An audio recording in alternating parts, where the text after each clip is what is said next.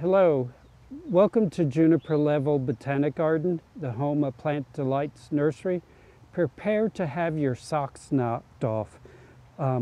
There's this bromeliad blooming today, and it's just stunning. This is Puya alpestris, a Chilean species from the high Andes. Alpestris refers to the alpine areas of a mountain. It has been here since 2019, so it's gone through a number of winters. It's very arid in its native habitat, so we provided it with this very sunny location and very sharply drained soil in our crevice garden, where there's mostly gravel in between the repurposed concrete that's been set on end like a natural crevice garden. This damaged foliage is the result of 14 degrees this past winter.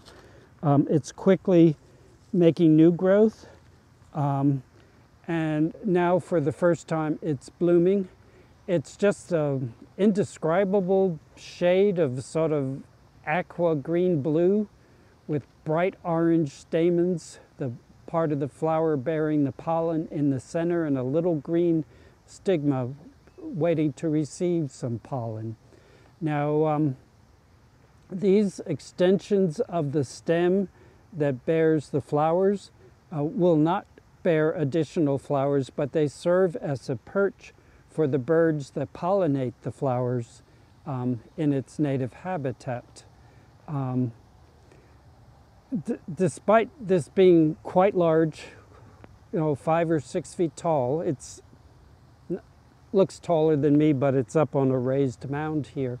The largest bromeliad of all is another species of Puya, Puya raymondii, and it can be about 50 feet tall in bloom.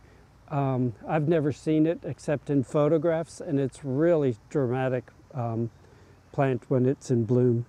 Now, like a lot of monocots that have rosettes of foliage, the rosette that is blooming will die, but these younger rosettes that are not blooming will carry on and maybe bloom next year or some year in the future. We did go to 14 degrees, so this is at best probably a zone 8A plant, but really, really worthwhile if you can eventually keep it alive long enough to bloom. Puyas in the bromeliad family, a largely tropical family. Probably the two best known members of that family are the pineapple. Think of this as a floral expression of a pineapple, and Spanish moss. Spanish moss might be the most bromeliad-like member of that family. And the majority of bromeliads are epiphytes, not parasites, but epiphytes, plants that live up upon another plant, usually the branches of a very large tree. Epi means upon, and phyte is plant, so an epiphyte is merely a plant that's getting up off the gloomy jungle floor by growing on the branches of a tree way up high above the floor. But the puyas are not epiphytes. They are terrestrial, and they are native to very dry, high elevation parts of the Andes. So don't try strapping these onto a tree. They need to be rooted into sharply drained soil.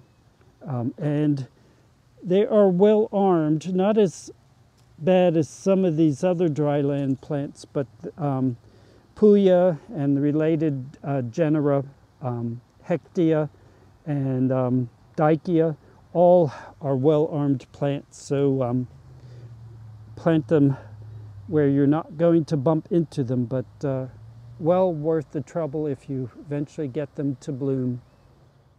I hope you have pulled up your socks by now, and I thank you for your time today, and I hope to see you again in the garden.